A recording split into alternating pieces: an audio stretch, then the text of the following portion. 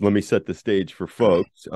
It's a new album from Ivan Neville of the legendary and the American royalty, I like to think of that family. And the album has touched my soul. It's his first solo record in almost 20 years. Now, Ivan was on with us, leader of Dumpster Funk. You may remember he was on talking about that during the pandemic. And son of Aaron Neville, nephew to the other Neville brothers, one-time member of the Neville brothers himself. He was in Keith Richards' Expensive Winos band. Bonnie Raitt's band. And this is an all-star album as we turn to that a little bit. Bonnie's on it, Trombone Shorty, Aaron and Cyril Neville, Michael McDonald, our recent guest too. So man, it's amazing. You and are you joining us from New Orleans right now? Yeah, I'm in New Orleans. And this has been your is this a house that's been part of your family's history or just Mm, kind of thing? No, this is it's a historic house. I'm sure. I'm sure there's some history here.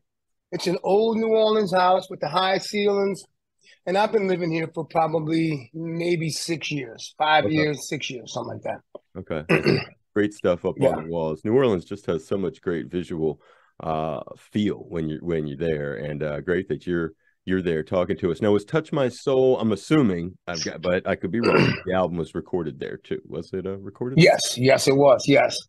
Okay, now now that the Yeah. pandemic, with that, we had been talking. Of course, you went through it in a heavy duty way, actually having COVID, and that wild story that you shared. But thinking about the recording process, how was that done? Was everybody there together? Give a little explanation to how you laid it all down. Okay, actually, everybody, sorry about that. Everybody did theirs, most of their stuff. Well, some of the guests, including Bonnie and my dad, did theirs from their respective homes, Huh? studio near their home.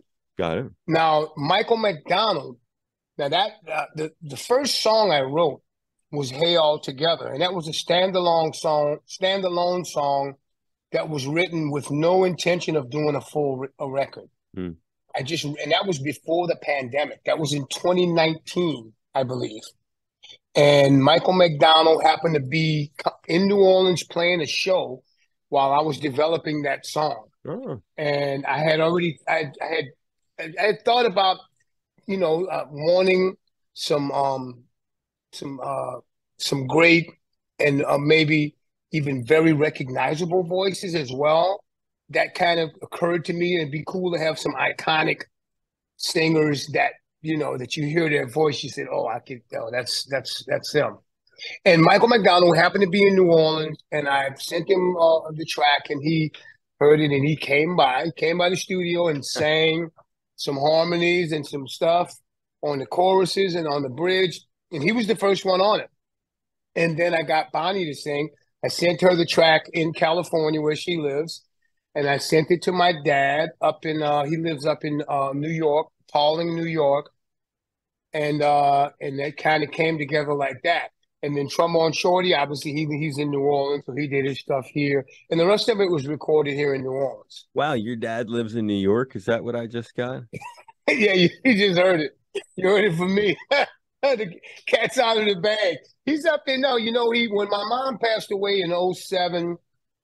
And he had always lived in New Orleans for the most part, except after Katrina, they had moved to Tennessee for a while, and they never moved back to their house that they had Wow. in New Orleans after Katrina. My mom passed away, like I say, in '07, Right. and a couple years, 3 years later, he got remarried, and his wife, she's in New York, a New York lady, and Wow. so he ended up moving up there, and they were in the city for a while. They were living in the city in like Manhattan, like 21st,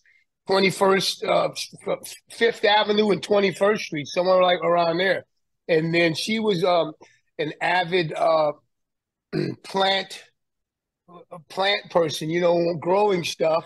So Gardening and they stuff. they they bought a house and they turned it in. They got a farm up there.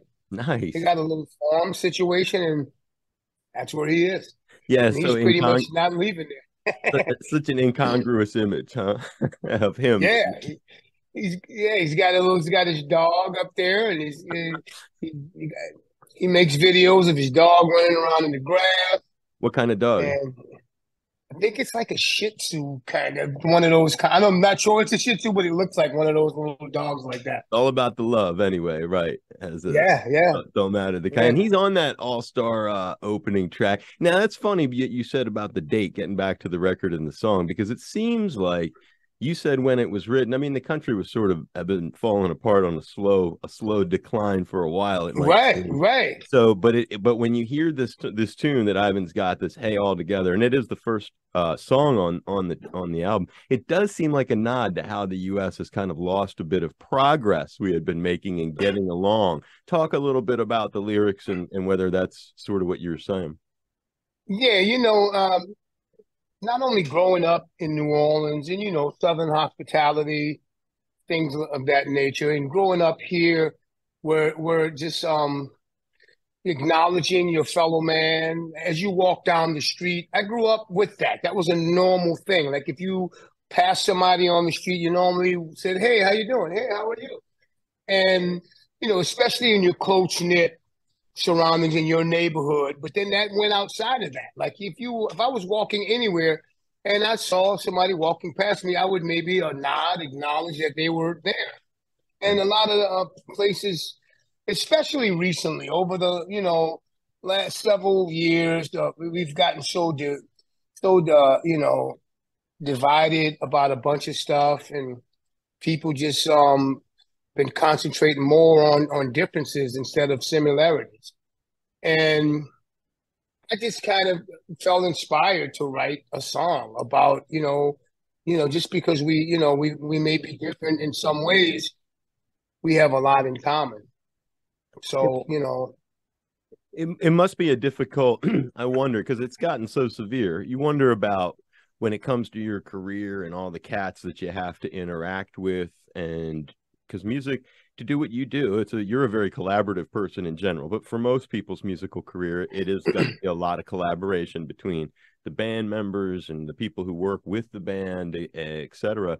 Do you ever find that this current divisive time brings stress or tension with any of your professional? Has it seeped that closely into what you have to do? you know what? I've seen it a little bit, not extremely close to me, but I've seen it, around the campfire here and there, where someone was had an opinion about something, and it was maybe disagreed upon by someone else.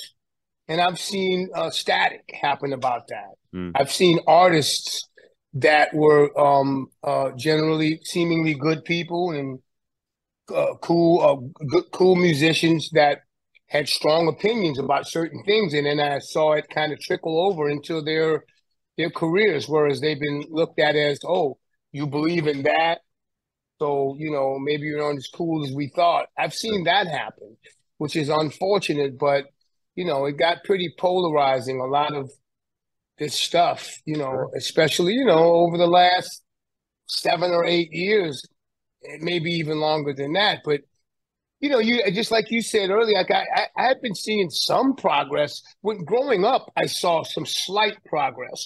When I was in high school, it seemed like things were getting a little bit better. I thought education in the public school system, because I went from Catholic school and I went to public schools, and there was a big difference. Sure. And I saw a little bit of progress in the public school system, and then that absolutely deteriorated, and it went totally like very downhill. And so I guess that kind of same notion, that kind of same little direction Went on in a bigger affected way. a lot of, yes, it affected a lot of other things and a lot of other institutions and a lot of other opinions and relationships as well.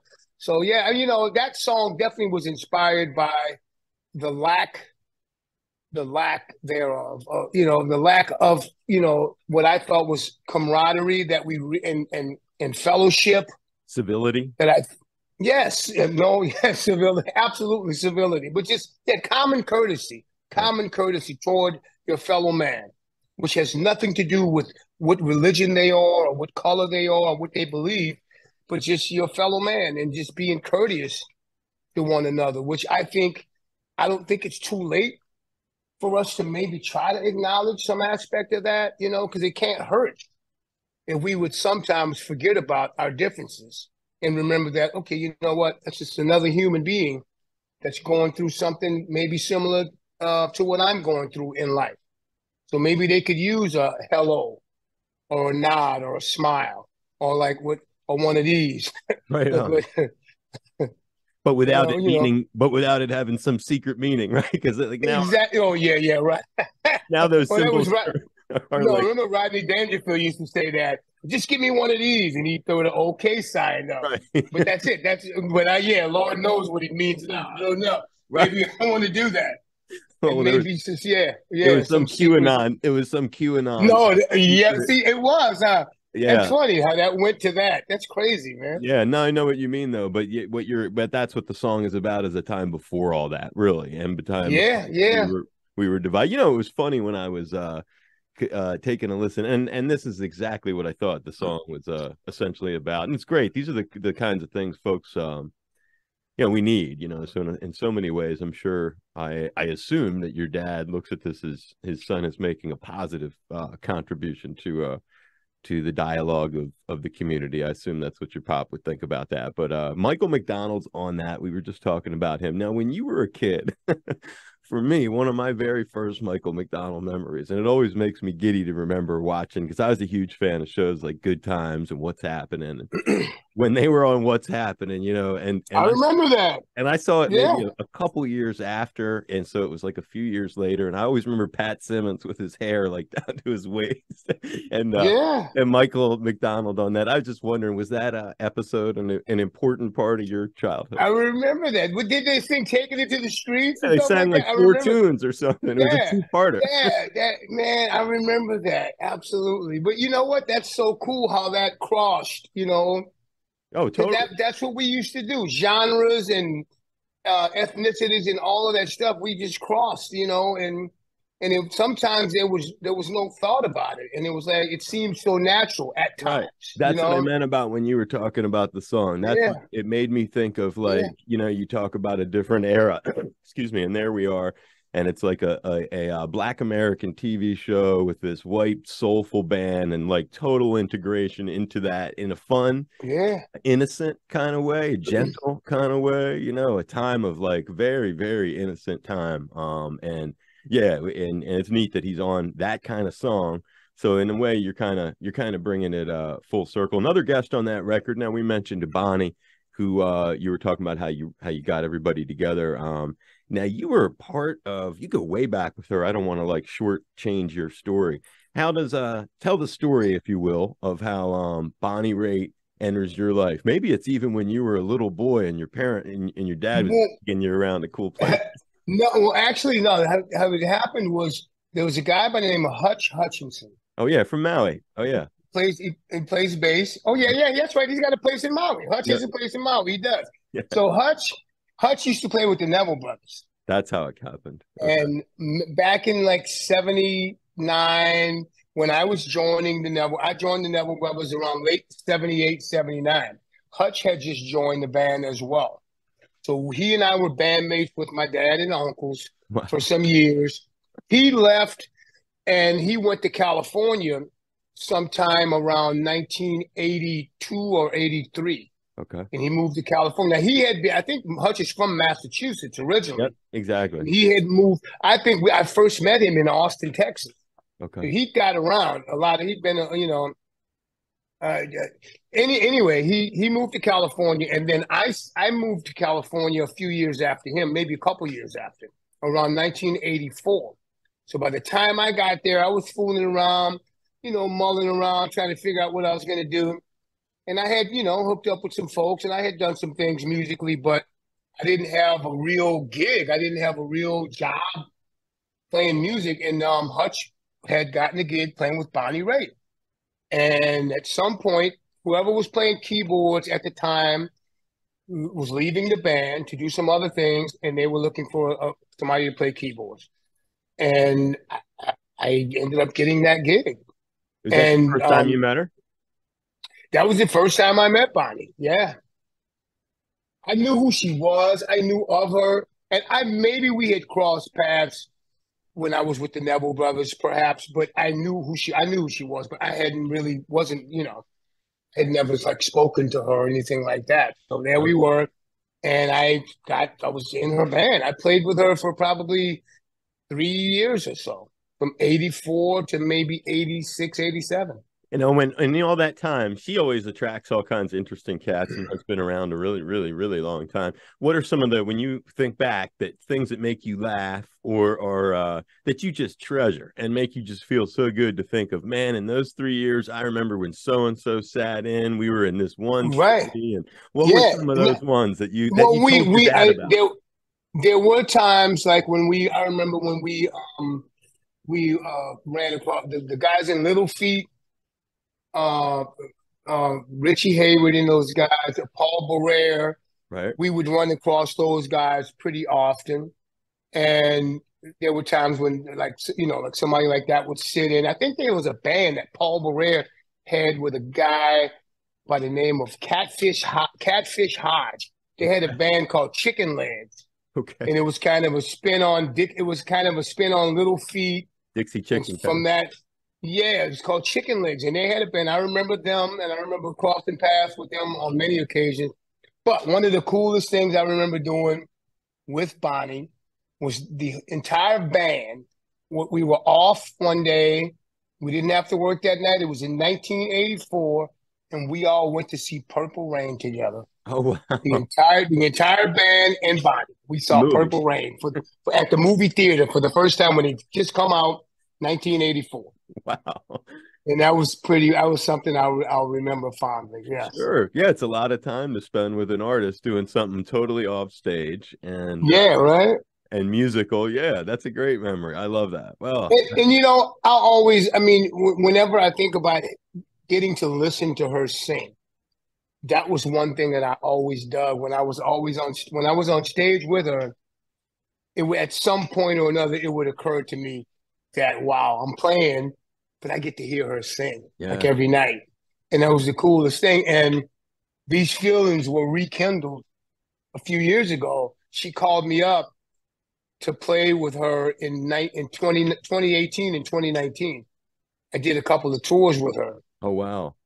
I think Mike Finnegan had been playing with her, and Mike Finnegan had left the band, and she got me to play. I did a couple of tours, and it was the most amazing time to kind of full circle. Playing with Bonnie, back doing that again. And so not a lot of like Jackson Brown kind of cats just show up. You never had to, because it's interesting when you have to all of a sudden you have to be on the ball and do something. There was some of that. I remember one time in particular when we were going to play one of the benefits that she was a champion of. It was back in they were the No Nuke concerts. Oh, wow. They would have the No Nuke shows, and there was one that was Don Henley was a part of one of the shows that we were on, and I believe Jackson Brown was on that show as well.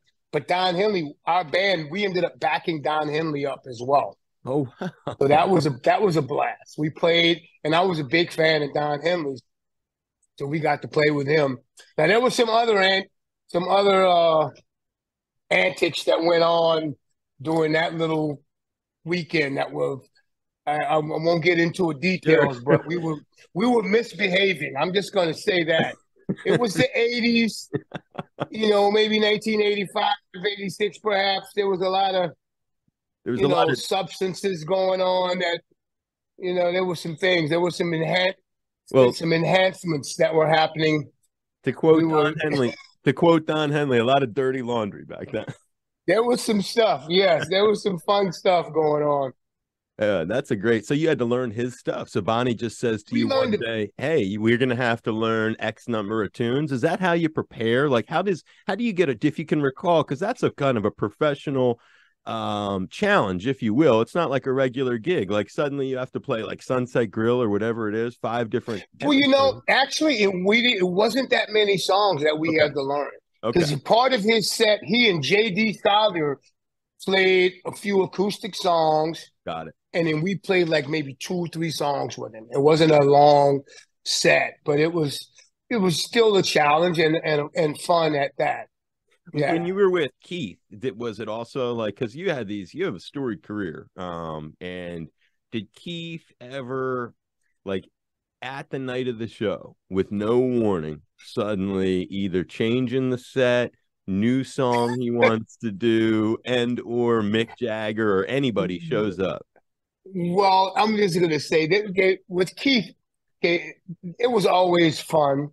It was always fun. It was always musically and I mean, fulfilling in many ways. It was so much fun playing on the stage with Keith and the guys that were up there in that band. Waddy Sure. Wachtel, Steve Jordan, Charlie Drayton, and Bobby Keys would play saxophone with us as well.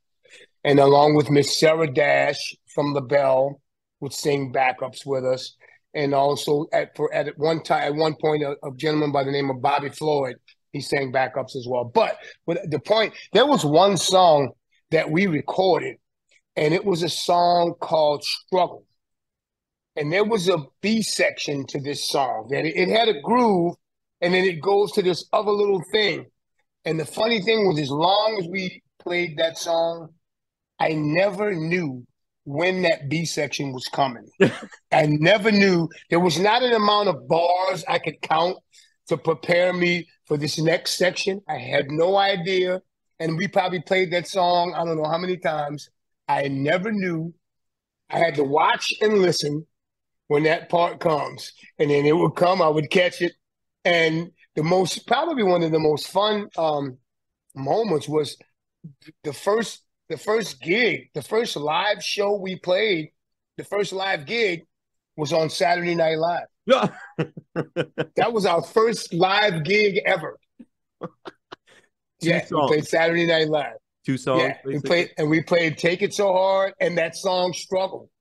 Wow. We played "Struggle" and "Struggle." It was when I think about that, it had a little riff, and then it would go. But I never knew when that other section was coming. That's why. So I would just be up there playing and just watching and listening really intently, and then because he might go to it, but maybe he won't. And see, oh, here he goes, and I'm following right behind, and it was amazing. Wow. Nah, he keep you on your toes that way. And who was Yes, any of this? absolutely. Any special guests on SNL that you would remember from that? Oh, Tom Hanks. Tom Hanks was the host. Wow. I remember that. Tom Hanks was the host. Yeah. Wow. Yeah. That's what I mean. You've gotten to do you know what I was thinking, and we haven't really mentioned him before we let you go. And again, it's Ivan Neville talking about Touch My Soul, first solo record in almost 20 years. And if he sounds familiar, he was with us talking about his Dumpster Funk record not that long ago. But this record has it features your Uncle Cyril on there. We were talking about your pop is also on there, dialing into what a unique way to grow up. So you grow up, you're this little kid, and you've got a family, a bunch of brothers who are making this band, that influential kind of band, changing the face of music in a lot of ways, exporting New Orleans sound, but then mixing it with funk and soul and rock and like this combination of stuff that was the Neville Brothers. And so I was hoping you could share some stories, if you can, about think all the way back to when you were a child and times that they brought you out there. How was it? How were you first exposed to their touring routine? And if you can paint a picture of what life was like and the kinds of interesting lessons and or fun memories that like now, especially like you don't have all of your uncles, Art has passed on. So like Right. And Charles, yeah. when you think, and Charles, when you think about like those being a little kid and sitting on the side of the stage, maybe sitting on road cases, being on a bus, a plane, eating, just things that are great to remember that make you feel good. Well, first of all, I want to point out how great you described that situation. You described what the Neville brothers did, and it's so amazingly. I ain't gonna lie. Thank you. I was impressed by that, man. I really am. I appreciate it. Because it's a perfect analogy of what they did.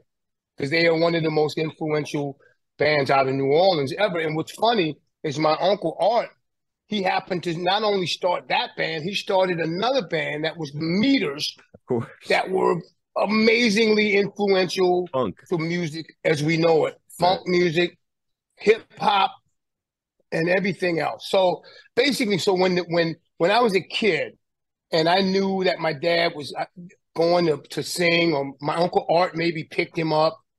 And my uncle Art lived like a block away from us. Like, but so he would pick him up in his car, and they would go on to a gig. Just the fact that I knew that they were all musicians was just kind of a cool thing. Now they were mostly like kind of, you know, they were blue collar kind of cats because they didn't. My dad didn't have a lot of financial success early on. Right. He had the song "Tell It Like It Is" was like this big hit, maybe reached to number 2 perhaps on the pop charts and whatnot, and he didn't make any money on that stuff. So it didn't change. Our lives were the same for quite a while, and watching them do what they were doing, and he would like have other jobs to supplement his music income Right. or lack thereof. Got it. And he would go work on the riverfront and do all kinds of odd jobs. So I watched him really take care of his family as best he could with the music, and it was just musical around us because we had characters. We had like James Booker, this amazing piano player who was like an Influenced you. absolute character. Right. And then we had Dr. John, Mac Rebenat, this guy. And I remember the first time I saw Alan Toussaint. Alan Toussaint was the songwriter that had already written a bunch of songs, and he had done well for himself. Right. Because he had written stuff for Al Hurt, and maybe he even wrote the theme to the Dating Game. I believe. I believe the theme song to the Dating Game, I believe, was written by Alan Toussaint, perhaps. So he was doing. I saw him pull up on a motorcycle one time, and he had on like this boss sweater, and he had these boots, the pants tucked in the boots, and he looked sharp. And I said, Dad, who's that guy? You know, this guy's doing well. He's doing better than we're doing. And my dad said, that's Alan Toussaint. And I figured it out who he was, and he had written a lot of songs, and he had produced a lot of the music that was going on locally in New Orleans and stuff like that. But seeing them kind of,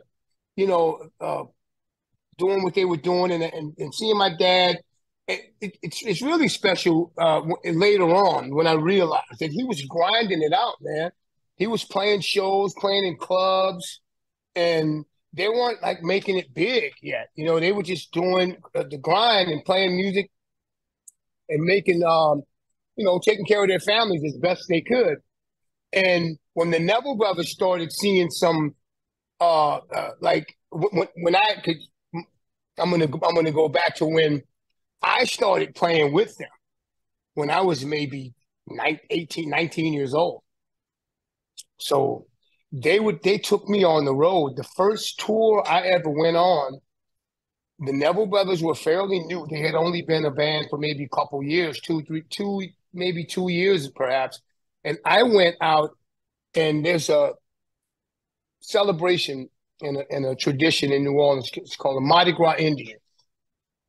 And if you come to New Orleans during Mardi Gras time, you're going to see parades, but you're also going to see, if you go to certain areas of the city, you're going to see Mardi Gras Indians. And that's African Americans that dress up as Indians. Like Native Americans. Yes.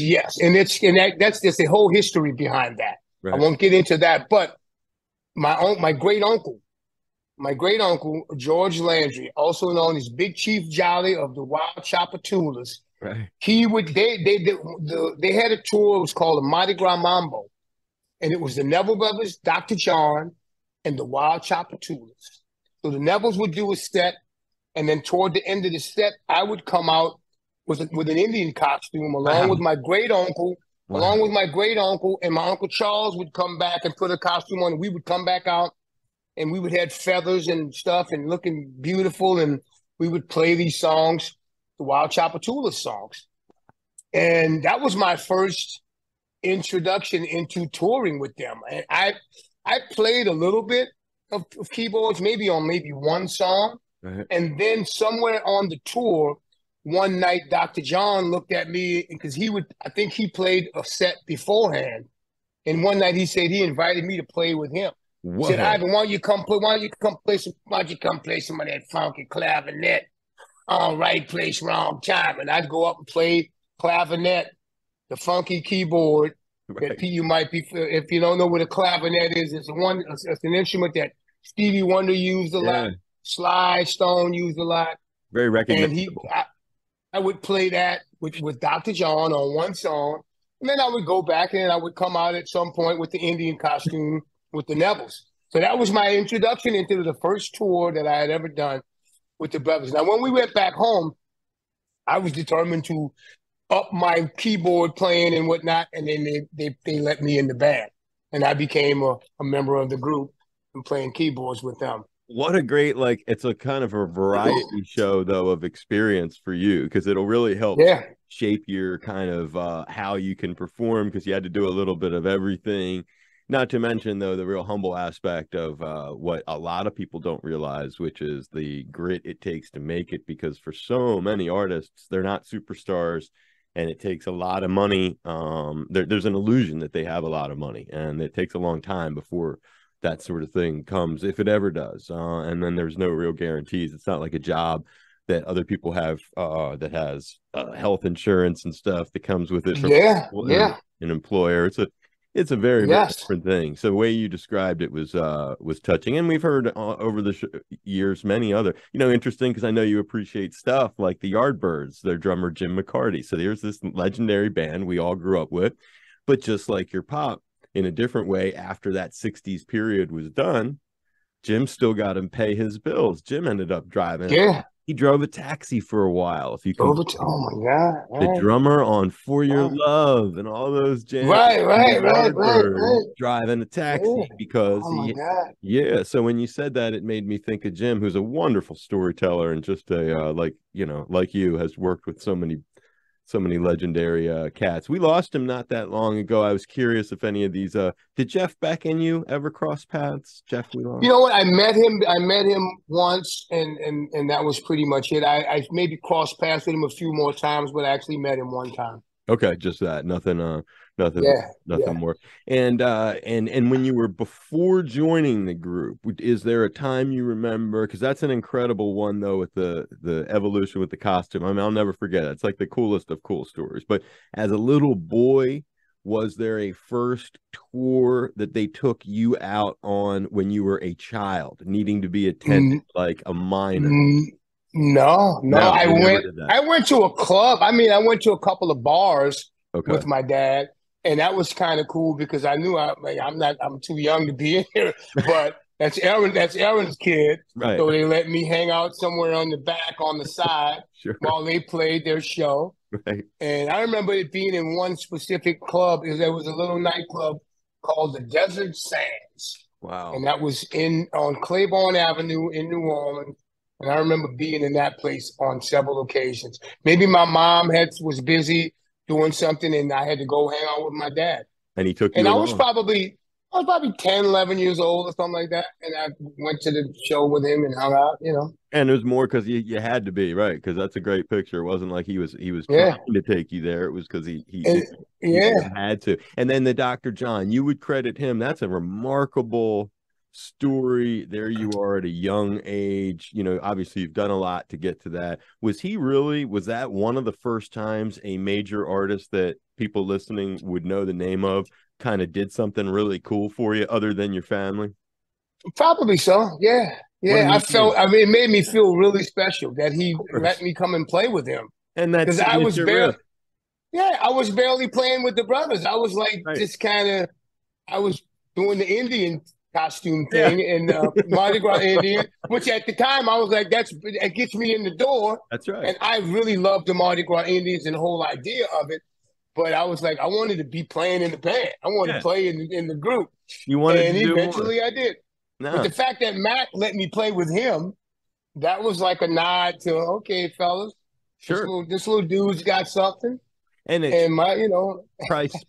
That's a message to the people around you too, your family and everybody. Like, wow, look at that. yeah, He's good because they respected yeah, Dr. John for sure. Did he end up staying in your yeah. life throughout his life, or were you guys Oh no, yeah, yeah, yeah. Over the years, yeah, yeah. We cross paths all the time, okay? and I played with him on several occasions. Yeah, Yeah, he's and I had one particular fun hang with him. We played keyboards for a project. It was a film, a documentary concert film, and it was called Lightning in a Bottle. okay. I think it was produced by Martin Scorsese, Oh wow.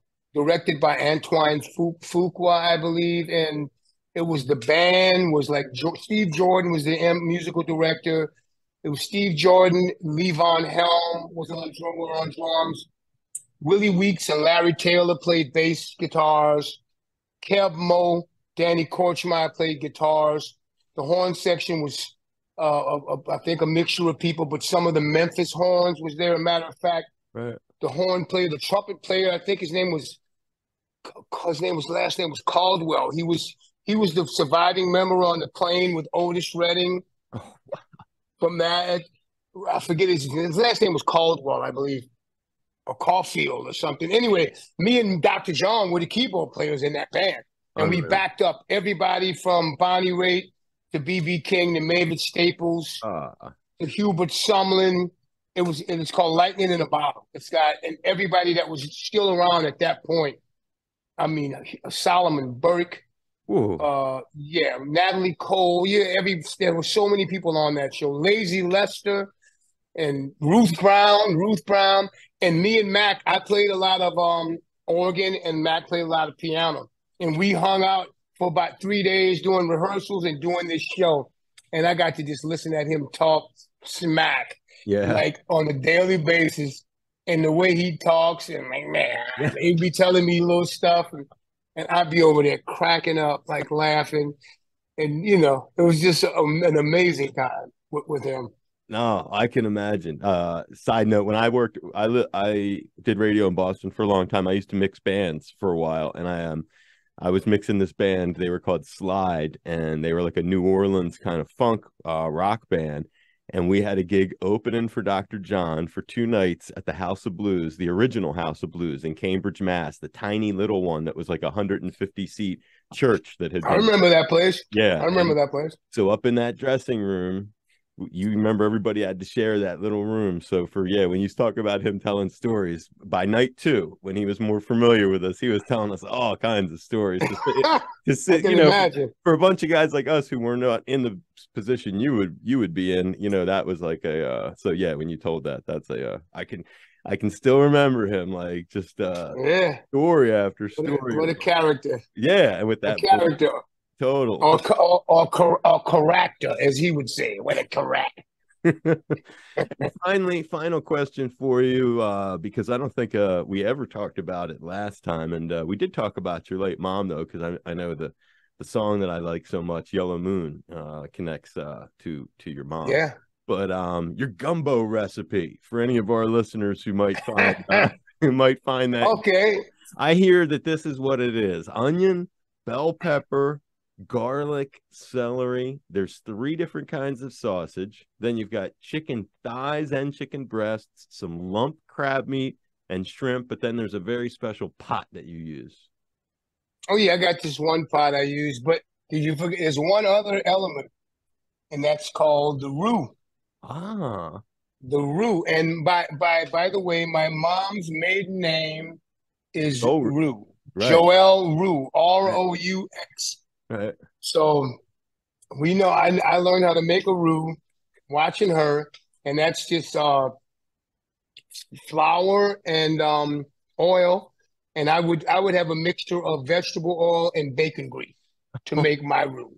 Okay, That's my roux. Yes, yes. the secret And ingredient. yeah, yeah, yeah. And That's the mom's, ingredients. You got all the ingredients right. Yeah. I did. Okay, and And that's yeah. that's your mom's recipe. Bay leaf as well. Bay leaf. About Okay. 3, 4 bay leaves. Yeah. Well, we were missing a few, but hopefully she's smiling up there, giving Yeah. us Oh, a high yeah. five.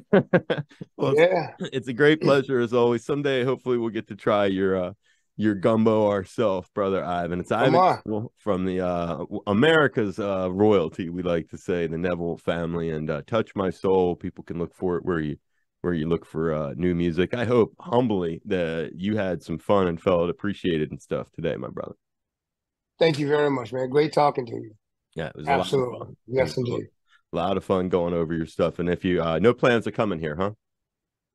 Do you have any? Not anytime, not that I know of right now, but I would love to. I would love to come over there. Yeah, I love it there.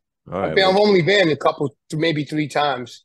The Blue Note. And the funny thing, I was getting some food. I was getting some sort of fish dish and some little seafood joint in Hawaii. And I look who walks up is Hutch Hutchinson, Oh, yeah. randomly. I'm like, what are you doing? Right, you were Yeah. on Maui, I think, when that happened. Right. Yeah. Mama's Fish House, I believe, is the name of the place. Yeah.